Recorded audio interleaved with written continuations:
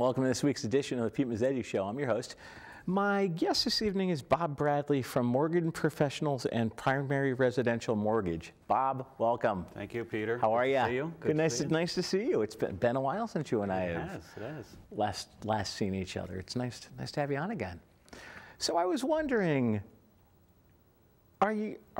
you're in the mortgage business. Can you tell us a little bit about your background and how you became in the mortgage business? Well, I spent about 17 years with divisions of United Technologies, Sikorsky Aircraft and Northern Systems, and I was in finance. And then just kind of a change of events. I always liked real estate and real estate investing, and I looked into the mortgage industry and started doing some research. It was closer to home because I was driving to Norwalk for a long time, and so that was a need for people that. You know, because everybody always kind of seems to need money for whatever reason, whether you're buying a house or refinancing or financing college education or whatever. So I've been in the mortgage industry now for 18 years. Wow. And obviously you like it? I love it. Yeah, right. I do love it. Exactly. It's a long time in that business. It is. And I guess you've spent some years with the division of United Technologies and then moved into the mortgage industry. How was the transition? It was, it was fine. It was interesting. It was finance. It's still kind of the financial components. So it was, previously I did contract management or contract financial control. So it was, still finance, and now it's just more personal finance. It's really understanding the needs of the household requirements. So if I'm looking into getting a mortgage, what are some of the things I need to know? Well, you need to know what your credit score is. Okay. Very important. Credit scores, some of the free credit reports, they don't give you the whole picture. We use different parameters in the mortgage industry, and most of the credit bureaus that we use a scoring system from 300, which is bad, to 850, which is great. Okay. So that's one of the components. All right. Another component, obviously, you have to have some kind of an income to support doing a mortgage. You've got to pay it back. And you've got to have some kind of assets in order to either put a down payment down, or if it's the equity in the house, that's also a component of the assets. Okay.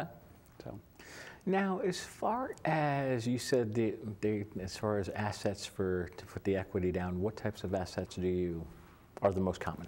Well, checking, savings. You typically like to have. I mean, there's a lot of different programs, but typically the old days you would put down 20%. There are a lot of programs where you can put down a lot less than that. You can even put down, with some programs, you could put down 0%. So. Really? Yep. Now, what exactly is a mortgage?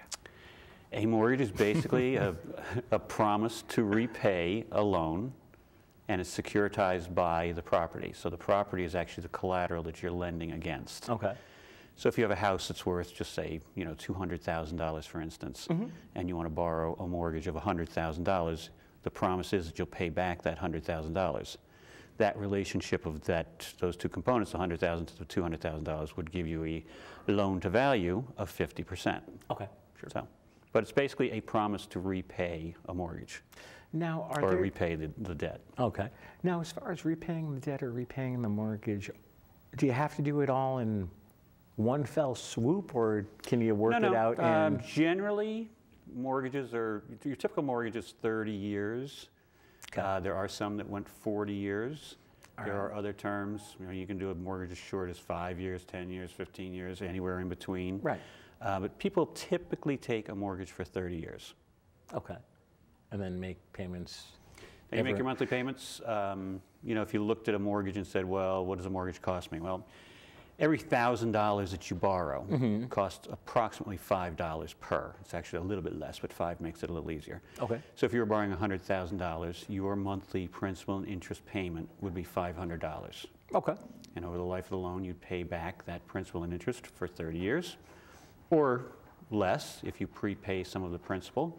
Then you're going to pay it back a lot sooner and save a lot of interest. Now, as far as paying back the principal sooner, what exactly do you mean? Can you explain that to us? It's just that you accelerate your principal payments. Okay. So if you looked at a mortgage and you said, all right, well, if I paid it over 30 years, if I took $100,000 and paid it over 30 years, you would pay approximately double in principal and interest. So you'd pay Gotcha. about $100,000 back in principal and roughly another $100,000 back in interest. If you accelerate that payment, and if you make 2 extra payments per year, for instance, you would knock about 8 years off the term of the loan. Okay. So you would save X number of dollars worth of interest on that loan. Okay. So when you're talking to a financial planner, you're kind of looking at your situation, your cash flow scenario. That's one thing to consider. Okay. Now there are some basic parameters in getting a mortgage, and I always hear about credit scores and debt ratios. What are they? Well, the credit scores, again, go from 300 to 850. Right. You really want to be in the 620 and above range to get a mortgage. You can get a mortgage with a 580 score. Okay. But the better you score, the better your situation is, the better chances of you getting a mortgage. The debt to income ratio is simply the measure of how much money comes into your household versus how much goes out. The old Fannie Mae guideline used to be what was called 28 and 36, which referred to the front end ratio and the back end ratio. The front end referring to the household expense for the mortgage, the back end ratio referring to, excuse me, the household and all other expenses. Credit cards, automobile loans, student loans, et cetera. Those guidelines have been changed a bit, and you can really get a mortgage with a back-end debt ratio of somewhere between 45% and 50%. Very nice. So, all right. Now, as far as, I guess there are different kinds of programs available. What is the conversational versus jumbo versus USDA versus FHA that I hear about it? Well, there's a lot of different programs. Go ahead. That's actually conventional versus a jumbo. Thank you. So conventional loan is typically considered either a 15 or 30-year program. All right. And is for a loan amount of under $417,000, which is the jumbo limit. Okay. Anything over 417 in the conventional world is, again, a jumbo loan. Yes. There are FHA parameters that are a little bit different. Different counties have different limits, and some counties have limits into the 700s for still what's kind of in that conventional world or first mortgage world. So, Right. But you know, all sorts of different programs. Conventional, jumbo products. FHA was typically designed for first-time home buyers, although many conventional programs have mirrored that first-time home buyer program. Okay. FHA originally came out in 1937. Their requirements are 3.5% down. Okay. Their interest rates are excellent. They do have a mortgage insurance premium, so you have to take that into consideration when you're figuring out what your payment is. VA loans, specifically for veterans, can go to 100% financing. USDA loans can go to 100%. They have some product eligibility requirements, certain property eligibility requirements, and income eligibility. Did I miss one? No, you're good. No, you're good. Now, as far as you said, when we talked about the credit score rating, you said the lowest credit score is 350. 350? I'm sorry, 300, 850 high. 300, 850 high. What if somebody has a credit score is like 375, 400? Is that going to make it a little bit more difficult for them to get a mortgage? No, it's going to make it impossible. Really? Yes. All right. I have, in my 18 years, I've never seen a 300-ish score. I think the worst I've ever seen is a low 400. Okay. And you do have to work hard to get a 400 score, and meaning that you have not paid a lot of your debtors. Right. So I've worked with people to get their scores into the 600s. Really? Because really it's dissecting what is wrong with the score. Maybe there's something they haven't paid, maybe collections or charge-offs, or maybe even things that they don't know about. There's oftentimes I see medical collections that they haven't been made aware of. So it's really just kind of understanding it. I take the time to work with the people to get them into a situation where they can buy a house. Okay. I don't like saying no. I don't like saying, no, we can't do this. I like to say, well, we've got some work to do on this, right, but we can fix it. Right. And now how long does it take for, if somebody comes in, sees you, and then gets the process rolling, and if it's got to be fixed, Does it take a couple of weeks, couple of months? Well, it depends on the score. I mean, it depends on what's wrong. If there's 5 line items, it really shouldn't take that long. If there's 30 line items, then of course it's going to take a bit longer. Right. The typical process, if you have a good score, is much, much shorter. Okay. I mean, I've closed loans in 2 weeks when I've needed to. Typically, when you're writing up a contract for a purchase, you've got a 45-day commitment typically, and or 30 to 45-day commitment and 45 to 60-day closing. Wow. So, but they can be done a lot quicker. They can. The nice thing about the firm I'm with is that we have on-site underwriting and processing, so it doesn't have to go to some off-site location where I lose track of it. I was going to say, I'm sure all the paperwork goes after it's done. It would go to an off-site location. Well, it eventually goes to our corporate office for the closing side of it, but everything else is done in-house. Very nice. Even the final approval is done in-house. There have been situations where I've had a closing that was taking place at 2 o'clock in the afternoon. Closing, all the conditions were cleared that morning. Wow. And those are short-term closings. I mean, that's usually when I pick up something else that has stalled out somewhere else. Okay. It could be that another bank was working on it and just couldn't do it.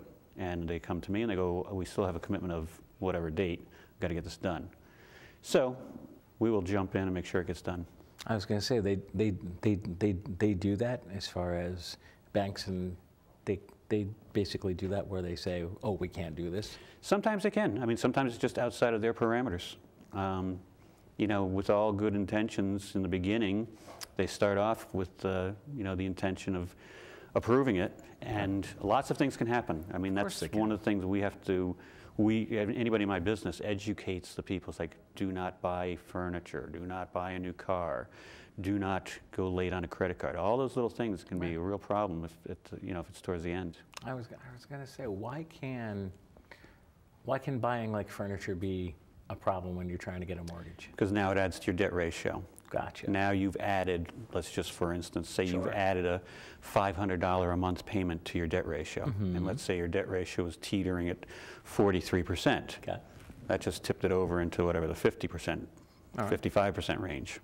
So now it's undoable. All right. Bob Bradley, would you mind sticking around for another segment? Absolutely, Peter. We'll be right back. All right, great. So I just moved in with this family, and it's embarrassing.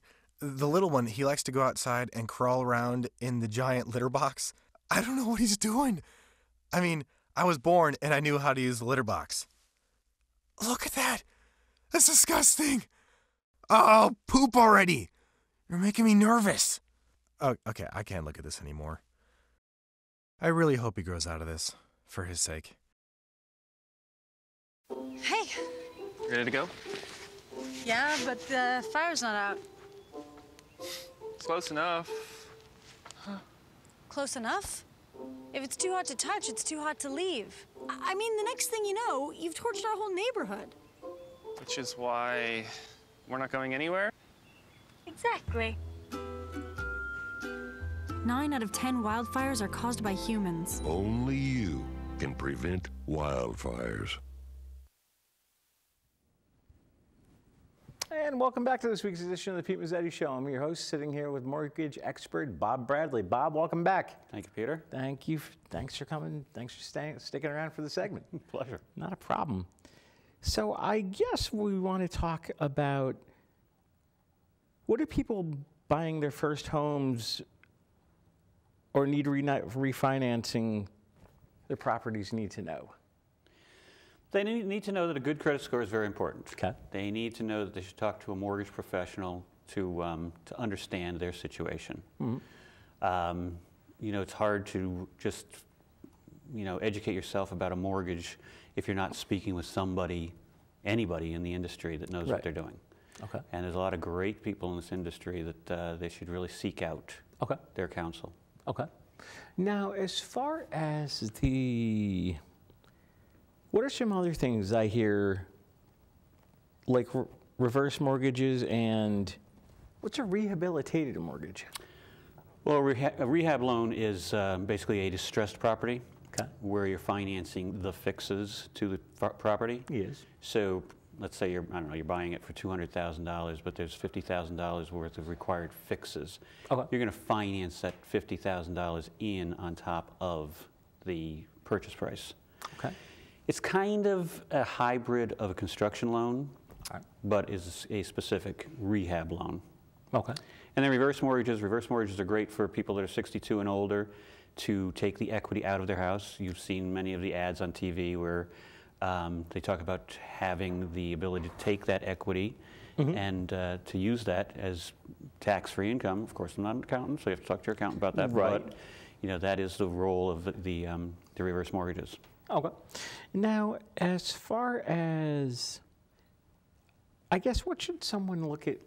What should somebody, if they're looking for a mortgage professional, what aspect of criteria should they look for in a mortgage professional? Well, like I said a minute ago, kind of, you know, having that professional approach, the ethical and educational approach for people, because what you want to do is you want to understand what you're getting into when you're doing a mortgage. Anybody that's, you know, good in their business, that's what they're going to do. They're going to discuss with you the options that you have. Exactly. Exactly. Now, as far as and we're actually going to talk a little bit about the personal side of Bob Bradley here in a few minutes, as far as your community involvement for the local area, but we'll talk about that in about a minute. So, since you started in 1998, have there been any changes in the mortgage industry? Yes. Oh boy. There have been many, many, many changes. All right. When I first got into the business, you would basically put together a package and send it to a bank or an underwriter or an investor. Okay. And then we introduced a couple of automated systems in the industry, desktop underwriter and AUS systems, which are automated underwriting systems. And that eliminated a lot of the paperwork, which was terrific. Yeah. Less paperwork. During that time, you also had a lot of the subprime, which you all have obviously heard about, some of the mortgage market crisis, and some of the things that were done that weren't great for the economy. Right. Caused some issues. So the whole subprime market has all but disappeared, which isn't a bad thing, because really, if you look back on it, I was chatting with somebody today that's in the industry, and we were reminiscing about, you know, having a 500 score and one day out of bankruptcy and no income, and it was kind of a crazy time to be lending money like that. So personally, I never really entertained or was too much involved in the subprime arena, but it definitely had its impact on the mortgage industry. Nice. So from what I hear, other things about the new requirements coming from the Dodd-Frank account and Consumer Finance Protection Bureau. Can you tell us a little bit about that? Yep. Well, Dodd-Frank was put in place, or the law was passed after the whole subprime issue, and what it was designed to do was to basically help people and help mortgage brokers qualify individuals to actually be able to repay a mortgage. And then the Consumer Finance Protection Bureau is the arm of that which enforces that. So a lot of rules and regulations, and again, at one time there was an expression, qualified mortgages, and it's still used, qualified mortgage. But there's a whole new thing with what they call TRID, which is kind of a replacement of the old RESPA and truth in lending format. Okay. And what it does, it's very nice. I think that people were a little bit nervous about it in the beginning. Mortgage people, realtors, banks, and attorneys were, I think, a little bit nervous about it just because it was going to be a new format. I found it to be not that big of a deal. It is very clear as to what you're providing to the individual. You're providing a loan estimate in the beginning and a closing disclosure at the end. And those two are supposed to match within a certain tolerance. Okay. And you're providing a little bit more time for the client to review it prior to closing. Now, as far as, it sounds like the housing market has improved a bit, and are mortgage rates still good? Yeah, they're still phenomenal. Are they? They are. And the housing market has definitely improved. All right. There's a lot more inventory. There's a lot more programs. I think you're seeing a lot more programs, mortgage programs coming around again. I think people are qualifying. I think that people in my business are helping people qualify, whether it be, again, helping them with their credit scores, getting them in a situation. Maybe it's structuring a loan with a non-occupying co-borrower if perhaps a young person doesn't qualify on their own. Essentially a co-signer, but we refer to it as a non-occupying co-buyer, as a parent or an uncle or an aunt or something. I've seen more gifting of down payments than I ever had before. So just, yeah, the housing market has, I think, really picked up. Now, as far as the, what else drives the housing market? Consumer confidence, rates, or rates in the housing market? Yeah, that's basically what drives the housing market. I mean, one of the things, I mean, certainly is rates. I mean, people see an attractive rate, and it lowers their payment. I mean, again, if you consider that now a 30-year fix costs roughly $5 per thousand. When I first got into the business, it was about $10 or $12 per thousand. So there's a lot more buying power, and I think that, you know, consumer confidence is another thing. I mean, I think that you need to feel good about where you're living. I think that Connecticut's coming back and making some strides, and, you know, getting the economy strong again. And I think you're going to see that improving the housing market. But again, we've got to see a little consumer confidence, which is somewhat intangible. Now, as far as what should our viewers take away from our discussion? It sounds like there's still great programs and still great rates available, correct? There are. I think what they should take away from the program is that you know, talk to a mortgage professional and see what's out there, see what you can qualify for, fix your credit if you need to fix it, talk with somebody that is concerned with your particular situation. And yes, I mean, again, the housing market is terrific. You know, it's definitely back. I wouldn't, let's not say terrific. It is coming back. It's coming back. It's coming back strongly. And I think there's a lot of value out there for your money too. All right. Now, as far as that was the business side of Bob Bradley, let's talk about the personal side of Bob Bradley. We got a few minutes left to. I don't know if we can fill that much. Left to chew on. Now we can fill something. You are involved with the Old Saybrook Chamber of Commerce, correct? I am. I was wondering if we can maybe talk about the chamber and. Terrific chamber. I've been involved in it since I moved the office. I was in a company in Old Saybrook. Yes, you were. But now I'm still involved with them. Good. I've been on the board of directors for the last 2 years. It's a terrific chamber. It is. It's extraordinarily well run. It is.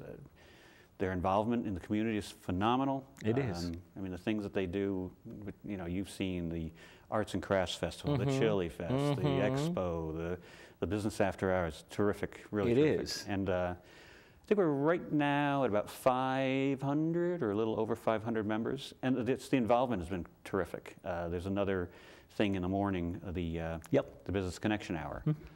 It's an hour long, obviously. Where you get, where you get, participants get 2 30-second segments, kind of your elevator speech, and it's timed, and you go around to give your quick overview of the business and/or what you're looking for, and/or thank somebody that's been instrumental in your business. Along with that, there are also three 3-minute slots that are reserved ahead of time. And from what I understand, the 30-second slots, I believe that program is run by a very fine gentleman, shall we say? Oh, a very fine gentleman. And who would that very fine gentleman be? Mr. Applehoff. It would be Mr. Applehoff. He does a great job with that. He really does. He keeps it moving. He keeps it fun. There's a whole new group of people to come in every week. Really? Yeah. And where are they normally held? Or does it depend? 6 months on, 6 months at Apple Rehab, and 6 months at Gladeview. 8 o'clock in the morning, third Wednesday of the month. All right. So that's call the office over there, 388-3266. There you go. If you want some more information, and/or if you want to get into one of those 3-minute slots. Okay. Now, there's as you know as well as I do, there's other local chamber of commerces in the local area. If I didn't know you were and we just met, and I said to you, "Hey Bob, I'm looking at becoming a chamber member. What makes your chamber different than the chamber around the corner or chamber up the street? What would you tell me? Well, I think the two chambers that I'm involved with are Clinton Chamber and Old Saybrook Chamber, and I think they're both terrific. I think they both add just a ton of value. And that's one of the things people always ask for, you know, what's the value of the chamber? And I think the value of the chamber is really what you put into it is what you get out of it. You know, you also, there's tremendous, you know, opportunities for volunteer positions in the chamber. You know, we need, both of them need things for their arts and crafts or their other local events. I mean, it's just, I don't know, I think it's the energy of the chamber that you get too. And you can attest as well. You can attest as well as I can. The Chili Festival was a lot of fun last year. It was a lot of fun. We got lucky though, because the weekend before was sub-zero and the weekend after was sub-zero, and this one, that day was 35. Yeah, it was like 37. It was like 35, 36 degrees. It was absolutely wonderful, and there was a little bit of white stuff on the ground, but not much. It was more walking over the ice piles. Yes, that's right. That's right. Well, Bob Bradley, I want to thank you for coming down, and hopefully we'll have you on again soon. Awesome. Thank you, Peter. All right. On behalf of Bob Bradley, I'm Pete Mezzetti. Thanks, good night, and we'll see you next week.